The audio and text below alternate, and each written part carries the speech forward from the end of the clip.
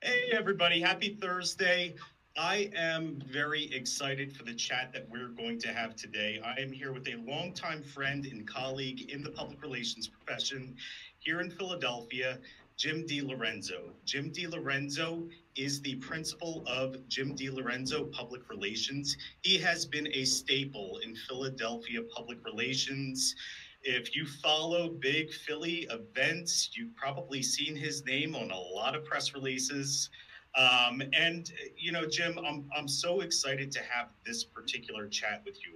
We're going to be talking about the role of the connector, that person in your life or those people in your life who naturally love making connections, taking one professional colleague and introducing them to another, bringing them together and doing it in a genuine way. And Jim, you have made a career out of, being in that role, connecting big brands and big personalities with media who are looking for them, connecting people. You and I have connected, and you've introduced me to some wonderful people. And I thought you were the perfect person to have this conversation with. This topic was your idea, and I love it.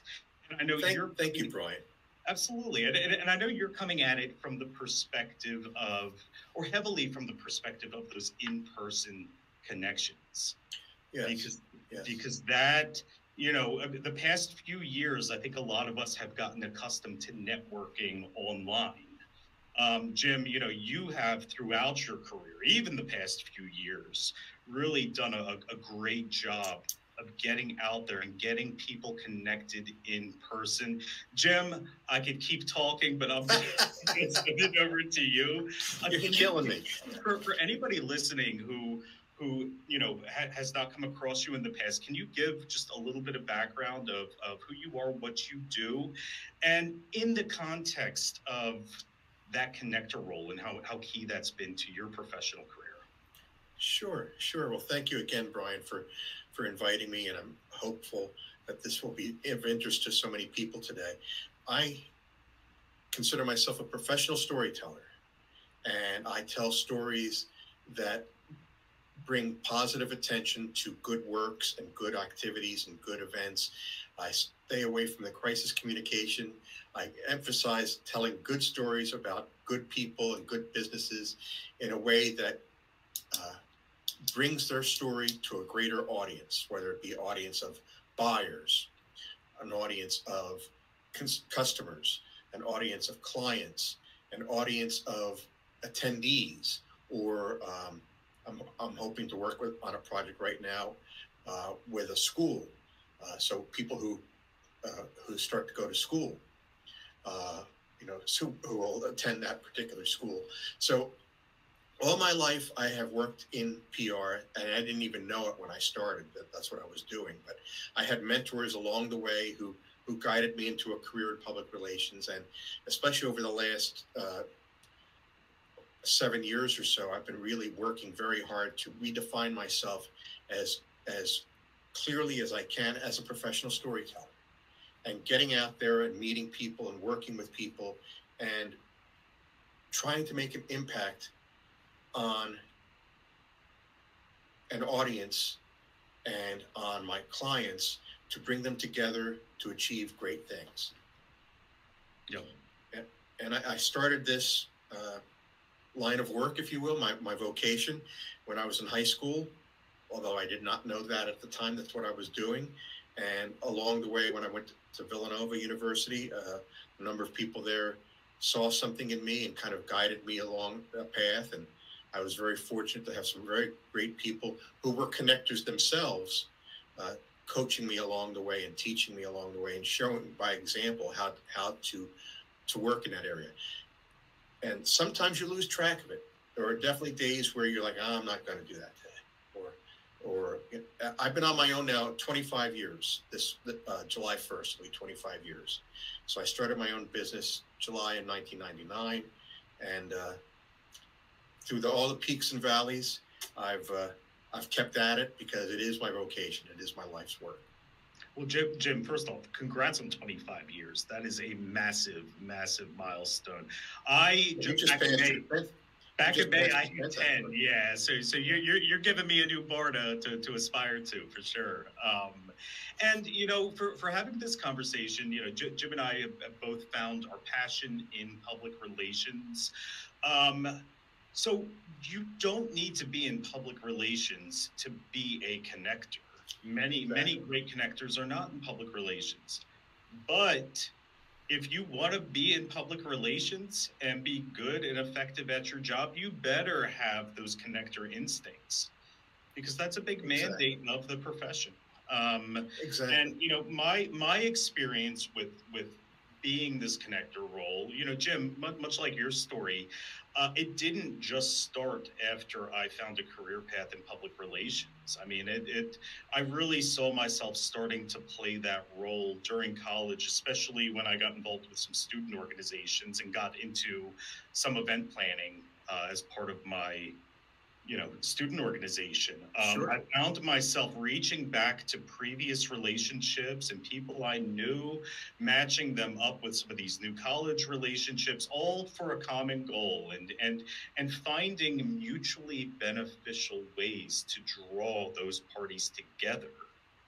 When you talk about being a connector, empathy, you have to be a highly empathetic person and somebody with a high, just EQ and social IQ as well. Um, Yeah, I if, would agree with that. if you're trying to bring two people together where it clearly benefits you and maybe one of those other parties, but does not clearly benefit the other party, you're doing sales at that point. Yes. If there's one side you have to really lobby and leverage because the value isn't apparent. Now, to be a great connector, you need to really be able to put yourself in the shoes of the two sides you are trying to bring together. And Exactly. that needs to come natural to you. And listen, for anybody listening who might have flirted with that role in the past, but want to embrace it a little bit deeper, you're going to get better at empathizing with each side and really being able to level with them. The more that you do it, the more that you are in those situations, you Right. will understand what the different mindsets want. You figure out the nuances of personalities when you're trying to bring two different personalities together. So that's probably actually, Jim, a good pivot into talking about going back to those people who have maybe want to be a better connector professionally, Right. but they don't know how to approach it. I think that's a great segue into that. Jim, can you take the lead there and Sure. talk about how to do this naturally and effectively? Well, it is an acquired skill, and you do have to work at it. And the one thing that has always kept me going with that is because the thing that keeps me going is that if I don't meet new people, or if I don't keep my connections alive, then I'm just in a vacuum. And if I want to effectively serve my clients and effectively serve um, in my vocation, I have to get out there and start making things happen. You got the old sports analogy. You have to put the ball in play.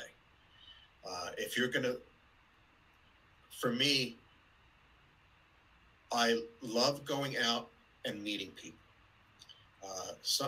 Especially during business hours. I'm not much of a nightlife guy anymore. I'm not much of a evening cocktail hour events, but I'm really and but I love that during the day, connecting with people, seeing people. So the way I kind of started it really was working as a volunteer intern at Villanova in the athletic department, specifically the sports information office, which is the PR function in college sports. I would see these people coming into the office every day or every night for a game, and you know, one way that led me to meeting these people or was that they always saw me there.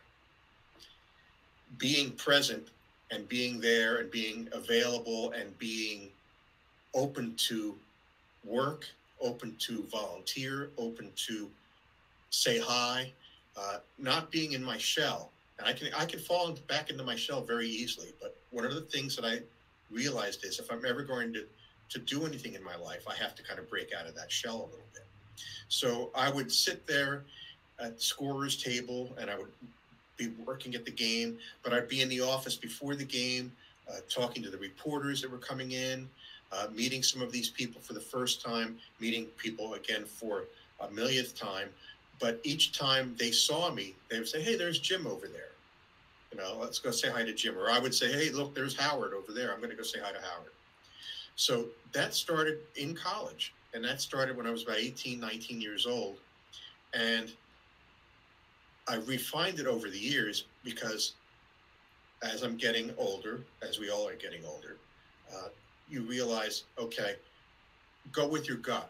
Go over to somebody and introduce yourself. And if you get a bad reaction, don't worry about it. Just say, "Well, thank you. It was nice meeting you. I hope we get you," and move on to the next person. But don't be one of those people that is at a networking event and says, "Hey, how are you?" And the person that you're talking to or just started talking to starts talking, and then you're like this, "Hey, there's Joe. I'm going to go over there and say hi to Joe." You can't be the flirty guy. You got to be the connecting guy. Yeah. And I was going to add on to that, or grab your phone during that conversation or engagement. No, when I go to those things, I turn the volume down and I put it away in my pocket. Yeah, I mean, remember that when you're at networking events, it's for true in-person, human-to-human networking. When folks see you with your head buried in your phone at those types of events, it's not a good look. It's not a good look. And again, I'm of a different generation. I mean, when I started in this business, I was working on an electric typewriter, sometimes a manual typewriter.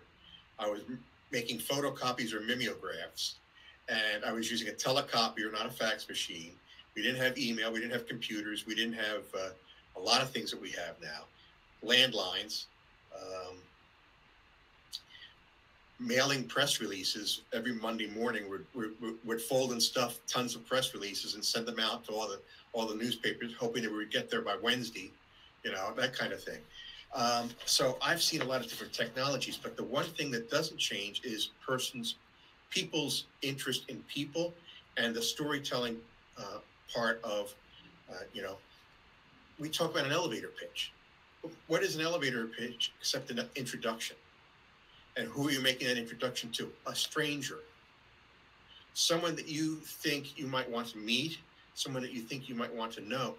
You can't just leave it to being sitting behind the computer or sitting on the laptop or scrolling and texting. You have to actually look into their eyes. You have to actually shake their hands. You have to be visible and present. So that's what I do. I'm visible and I'm present, and I try to get out there. This week was not a good example because I spent a lot of time tethered to the desk this week to do some things. But yeah, it's like 90 degrees out right now. You don't even know right now. Right. But I want to use a recent example. And when I say recent example, I put together an event in New York City in September of 2022 for an author client of mine who was a really big time name in sports marketing. So we did it at a law firm in New York on Park Avenue that was very connected with the sports world. And we got a very good attendance that night. I had probably, in a room that's seated 100, I had 200 people. It was standing room only. We had a great panel, Gary Bettman, the commissioner of the National Hockey League. We had Zach Leonisis, who's the CEO of Monumental Sports down in Washington, D.C., the Wizards and the Bullets, and the Wizards, the Capitals, and other things. And then we had the retired CEO of Major League Baseball, and then we had my client. And we had this panel discussion, and I had spread the word amongst the New York media. I had spread the word around the national sports media. And we had a lot of people, as I said, in the room. And one of the people who was in the room came over to me before we really began the program. And he just came walking right up to me and says, "Hi, I'm John Zeit, and I'm working with a company called Vinyl Lab. And I really wanted to meet you and thank you for putting this event together." I said, well, thank you, John. Like, what does Vinyl Lab do? And he was telling me what Vinyl Lab does, or what he wanted it to do. And then he introduced me to his friend who actually had brought him to the event, a gentleman by the name of Wes Mason, who's been the CEO of some major healthcare companies in the Nashville, Tennessee area. So we're having this brief conversation before the event begins, and then I'm standing with them during the event because they didn't get there in time to have seats, so I figured I'd stand with them. And then I was milling about the room, taking photos, and then coming back to them. And at the end of the event, I said to them, "When can we get together? I'd love to talk to you some more. I know this is a kind of a crazy night. You probably want to get out of here." He said, "Well, let's get together." He said, "I'll give you my card, and we'll call." And that moment passed, and that was in September. Probably around November, I got my first call from him. And it was only recently, I've been working with him for about 2 years now. But out of that meeting, he came over to me, introduced himself to me and his partner, and we had a nice conversation that night. And then that conversation continued over several months until now I'm working with him as a client. And what he told me, I said, "Why did you come over to me that night?" I asked him point blank, "Why did you come over to me that night?" He said, "Well, it looked like you were the guy who was running the room. You were engaging with people. I could see you talking to people and looking them in the eye." And he says, and he told me, "I hate going to networking events because I don't know what to do. So what I do is I fixate on one person in the room that I think that guy must be interesting. I want to go up and talk to him." He said, and that's what I did. Now we're 2 years into a client, colleague, advisor role with him because he took the spur of the moment to come over and say hi to me based on his shyness and discomfort in the networking events. But at the same time, he had an agenda. He had a reason to come over to me. He said, "I wanted to meet the person who I thought was the hardest working, the most interesting person. So I came over to you." Wow, but that's a networking, connecting story that, came to mind immediately when we started talking about this. Mm-hmm. Well, and taking that approach, the approach that he took is like, okay, I know I have to go to this event. I'm uncomfortable at these events, but let me read the room. Let me read the room and say, okay, let's go over there and introduce myself. And he had his introduction well oiled. He was very forthcoming about what he did and what he was trying to do, and it was just a nice conversation. And that nice conversation, that nice introduction, has leveraged itself into an over 2-year relationship now. Mm-hmm. And I love that example, because you're right. I mean, when playing the connector, and forming, mutually beneficial relationships, there does need to be some purpose behind it. Earlier, I talked about the importance of having high social and high emotional intelligence if you're going to be an effective connector, because I have come across people who, while well-intended, will make a connection, or try to make an introduction on the fly. And I run into this sometimes online, where it's kind of a simplistic thought process. Oh, well, you're in PR. I should connect these two via email. They don't ask my permission. They connect me to this person. I feel obligated to take the call. It's kind of a waste of time. Not that the other person isn't a good person to maybe connect with, but time's a valuable asset, and to be kind of put in that position, forced to have that conversation when there really isn't a whole lot of purpose behind it, it isn't always the best way to play that connector role. But at the same time, you can take that introduction and conversation and maybe there's something in there that sparks like, I don't think I can help you today, or I don't think I don't have anything that immediately springs to mind, but I know this guy, or I know this woman, I know this person. Let me introduce you to them. And now you're playing connected to this guy who you don't necessarily have anything going forward with. But at the same time, now he knows, hey, he introduced me to so and so, and that was pretty cool. Let me see if he knows anybody else that might be interesting, or let me see if I can find somebody that would help him. No. Part of what I do in the connector role is emulating or paying. I hate the expression paying forward, but paying forward something I witnessed when I was 18 years old, and I was visiting the Villanova University campus for the very first time on a day much like today in early June, and nobody was on campus because summer school hadn't started yet. And I'm wandering around the campus with my father and my mother. We go into the field house, and there's a sign on the door over the balcony saying athletic director. And my father, out of nowhere, just goes running upstairs and says, I'm gonna see if we can get some time with him. And God bless the late Ted Aceto, who was the athletic director for many years there. He came out of his office and said, come on up. And he spent an hour with me. He didn't have to do that. He didn't have to do that. And he talked about the things I might be able to do at Villanova, why it would be a good place for me. And not only did he become a friend and an ally, but he was my first boss. He hired me the day after I graduated to be the assistant sports information director, which is a role I had been kind of filling anyway as a volunteer intern. So, day after graduation, full time, put him on the payroll. And I worked with him for the next 10 years or so. And that moment in time where he took the time to meet me, talk to me, get to know me, and then said, okay, well, when you come back in the fall, come in and see me. And he became a friend and an ally and a mentor for the next 14, 15 years. Yeah. And there is absolutely a level of intuition that I think great connectors have. The gut reaction. They don't have to go off a recipe or a formula. They're not reading off of a sales script. They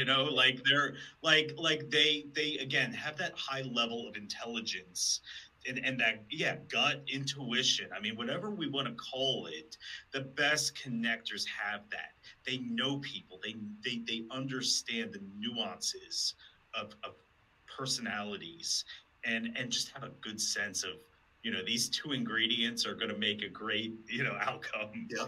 So that's kind of where I want to be at this stage in my career too, is, making those connections to people so that, when my client is looking for somebody to help them with a podcast, or I have a client that's looking for somebody to help them with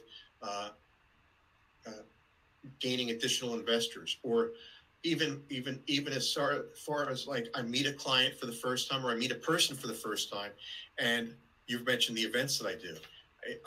I asked him, he told me he had like 7 kids, and I said, and it was the week before the Fan Expo Philadelphia, and I said, why don't you bring your kids to the event this weekend? I'd be happy to have them as my guests. And I wasn't looking at doing any business with him. I just was like his story and what he was telling me about the nonprofit he was working with. So he brought a bunch of his kids from the nonprofit to my event that weekend as my guests, and they had a fantastic time. Mm-hmm. And now, hopefully, whenever he thinks of me, he'll say, oh, he shared those tickets with me. Our kids had a great time. Let's reconnect. Let's have lunch. Let's do something. Yeah, and that's a great perspective to look at it from too, because we talked a lot about being that connector. Not everybody's going to naturally be a connector. Most people are not very effective connectors. Now, if that's not really your persona, you're probably someone who still wants connectors in your life. I can't name very many successful entrepreneurs who do not have very key connectors in their lives. I mean, I'll tell you, I don't know if my sister's Heather's listening right now, but this woman is a super connector. It's amazing how, being able to watch her, she's a much better connector than I'll ever be. And she just has those instincts, everything that we talked about. And, having her as a sister, I mean, she has with my business, you know, I can think of several years ago, I was really struggling to find a good web developer. I cycled through a couple different ones and it just wasn't a good match. I needed a web developer who was also a good communicator. Sometimes they can speak code, but they can't, They can't level listen. level. They're not. Their And listening mode is not turned on. Yep, exactly. And sure enough, my sister connects me with her old college roommate who I knew way back when, but I never put that together in my head, to the thought to reach out to her. And now, I mean, that was 7 years ago. Still my web developer, and I've ended up referring her business too from the work that I've done with her. It's been wonderful. But again, having that connector, if you're related to one like me, that helps a lot. But making sure, my advice to anybody listening is just take a step back and think about the people in your life and who are those reliable connectors for you, and do not take them for granted. Exactly. You have to keep in touch with them. You have to keep. Um, we're on LinkedIn. LinkedIn is the perfect tool for this. A lot of people will send you an invite to connect on LinkedIn, and there's really nothing behind it except they saw your name. Or you get the spam people from foreign lands who have a dubious connection to anything, and you see that one or two of your connections are connected with that person. And it's like, maybe not. But the ones that you pick and choose, be intuitive, be instinctive, and be intelligent in the people you connect with on LinkedIn, because making those connections with people on LinkedIn will help you in connecting with people that are outside of your comfort zone, outside of your immediate sphere of influence.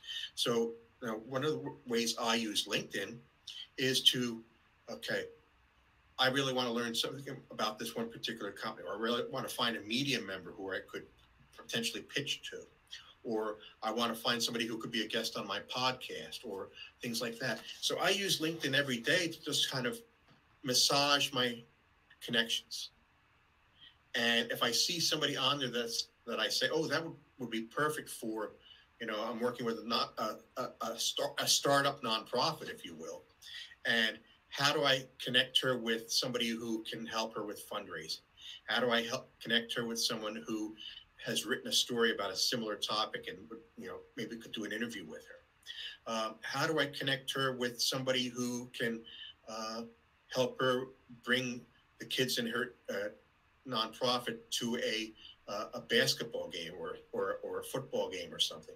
So I massage my network. I look at my network. I call people sometimes and I think, we really haven't done much together. Or before I do that, I'll say to them, hey, what's going on with you? How are things going? And they might say, oh, I've retired, or I'm stepping away from this, or, I'm no longer interested. That's fine. But I'm making connections with them and I'm communicating with them. And that's the part of the PR role, that goes into the connecting with people. Listening to their stories, hearing them out, paying attention, and then being able to make a connection in your head. I was just reading the other day about so-and-so. You're just about to graduate from Syracuse University with a bachelor's degree in public relations and communications, and you say you want to be a food and event and hospitality PR person coming out of college. I just had lunch the other day with Irene Baker Levy, and she would be perfect for you to meet because all she does is food and hospitality. So, you make that connection with that graduating student, with that person in your network, you let them get together and you step out of the way. Yep. I love that you used that example because literally an hour and a half ago, I was on the phone with a student looking for a comms role within a certain field. They called me, we chatted, I knew exactly who I wanted to introduce them to, and it's great to have those relationships. And again, when you can be that connector, I think the most important thing is don't always make it transactional. Listen, if you're an entrepreneur, yeah, you have to make money. But not if every connection that every introduction that you make, every time you connect two sides, if you're transactional about it in nature, you're not a connector, you're a salesperson. And Right. it's fine being a salesperson, but no, I mean, if you're an entrepreneur, I play the long game. I play the long game. I've got people that I'm still in touch with that I met 40 years ago in Villanova. You know, I'm working with the school that I'm hoping to get as a client. Was brought to my attention that they needed somebody by this football player at Villanova who I met 40 years ago. Yep. 44 years ago, actually. So, I mean, we just, you know, and we're still connected. We still talk. And he had an idea. He said, I'm going to introduce you to them. Amazing. Yeah. So Jim, I think we're just a little over time, but I want to give you the last word. I mean, with this whole conversation, I mean, what is the big takeaway that viewers, should come away from this with? Say yes to opportunities. Say yes to showing up. Make yourself available and open and honest, and you won't get burned. You may get discouraged, but you won't get burned. Making yourself available, saying yes to the opportunity. If someone says, hey, I'm going to this networking event tomorrow night, would you like to come along with me? Or there's a networking event that you spot and you say, maybe I should do that. Maybe not. Just take the opportunity. Say yes to the opportunity. And 9 times out of 10, you're going to have something good come from it. My first event out of the lockdowns, the first public event that I went to after the lockdowns was in the early 2022. Yeah, early 2022. I was invited by a longtime friend to go to the Coaches versus Cancer breakfast for the March Madness at the Palestrum. And I hadn't been anywhere in public for over 2 years at that point, as far as without Zoom and things. So I went to the event, saw a lot of people I hadn't seen for a long time. Somebody saw me on TV the next morning who I had worked with like 10 years before, because I was in a shot of somebody talking to Jay Wright, and I'm standing next to Jay Wright talking to him, and it was carried on the local newscast. And somebody saw me on TV and said, I'm going to give him a call. I think my client could use him. If I hadn't said yes to going to that breakfast, I would have had this client for the last 3 years, which was a total stranger. But it was somebody who connected me with them, because another person connected me with that event. It all kind of, the network and the links and the chains keep growing. Yeah, amazing. And that's because I say yes to things. Love it. Say yes, people. Say yes. Jim DeLorenzo, Public Relations, thank you so much. I love this chat. I know you and I are going to continue it offline. Everybody who tuned in, I hope you learned some things. Again, being that connector is valuable, and having those connectors in your life are so valuable. Don't ever take them for granted. Collect as many of them as you can. Thanks for tuning in this month, and I will catch you all next month. Thanks so much.